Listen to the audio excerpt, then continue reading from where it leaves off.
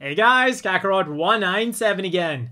This time with an unboxing of the 144 scale high-grade Universal Century Kämpfer from the 0080 OVA series.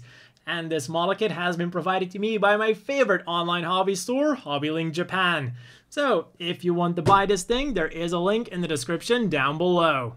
And on the very action-y cover, we see a weapon that we don't see a lot with mobile suits, a shotgun. And we don't just get one of them, we get two of them. Then on the sides, we get the usual front shot, back shot, little action pose. Even though, to be honest, it doesn't look super action-y, but we do get to see the chain mines. Then on the side, we just get the cover shot again, and here we get to see all of his accessories that he comes with. The chain mine, which will have an included wire, then the two shotguns that also come with an extra stock, beam saber, and whatnot. So let's open this thing up and see what's lurking inside. And I just realized that with the new packaging and whatnot, now that they've changed from Bandai to Bandai Spirits and the blue logo, they no longer have the price printed at the end of the barcode. I thought that was only going to be something they did with newer models going forward, but apparently it's going to be a bit rougher for people now to check prices in store. That is slightly annoying. Anyways, we get a nice selection of hands and even two shades of gray, and I don't know why, but this looked like a landing gear. A pretty big landing gear for a 144 scale kit, but yeah. So moving on, and we get some nice marking stickers, but I'm gonna guess that that's only the Xeon symbol that goes onto the top of the Kämpfer. But it is really cool that we get marking stickers for a more unique mobile suit that's not really mass produced, because for some reason we tend to only get marking stickers like that for mass production units like the various Zaku's, Gyms, and stuff like that, but never really for, yeah, a unique mobile suit like an Ace or a Gundam or like Shard's Zaku or something like that. At least not in 144 scale high-grade Universal Century. And looking at some more of the parts. And finally, we get the weapons. Two whole... Oh, wait, is this... Ah, that's... I kind of should have expected that because we get twos of all of the weapons. So it is one... So yeah, it is a pretty good...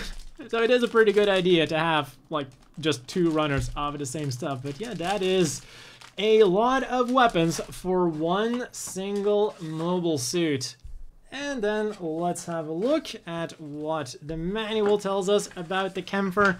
Get a quick overview of the history, a quick detailing of all of the weapons.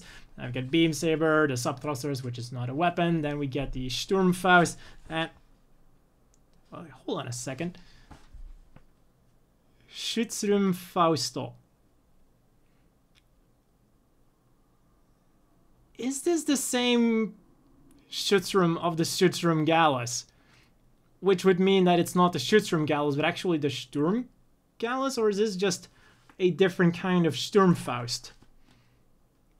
I'm gonna have to look up the writing of this stuff, because I'm pretty sure this is supposed to be a Sturmfaust, and having the Schutzrum Gallus as the Sturm Gallus would make a lot more sense.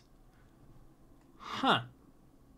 Anyways, moving on with this video, because this is about the Kämpfer, not about the Schutzrum or Sturm Gallus. Yeah, Japanese writing is pretty amazing when you want to transcribe English or German words for that matter. So, back to the Kämpfer. We get the chain mine, we get the main thrusters and whatnot. So yeah, this looks like it's going to be a pretty amazing machine. I do wonder how action-packed the posing is going to be, because honestly, this is not really selling me on dynamic posing, so to say. And there we go. All that's left to do for me now is to build this thing. And I really wonder how posable this thing is going to be, because when you look on the side, you can definitely pull off some cool poses, but I still wonder how posable it's going to be. So then all that's left for me to do now is to give a big thank you to Hobbling Japan. If you want to buy yourself your own Kämpfer, there is a link in the description down below. As always, a big thank you to the Patreon supporters. I hope all of you watching have a great day, and I will see you all tomorrow with a review of this thing.